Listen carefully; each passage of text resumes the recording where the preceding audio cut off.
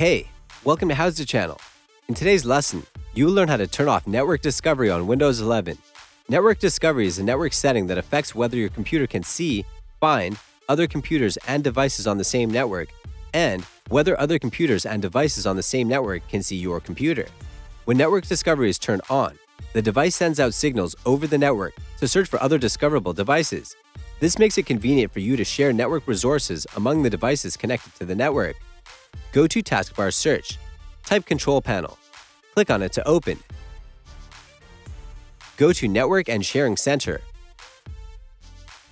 Select Change Advanced Sharing Settings from the left side list. Expand the private option. Check Turn off network discovery. Expand Guest or Public Block. Check Turn off network discovery. Click on Save Changes at the bottom of the window. That's it. Thanks for watching the video. Please like it and let us know if you used any of our tips and tricks. Subscribe to our channel. We upload new tutorials every day. See ya!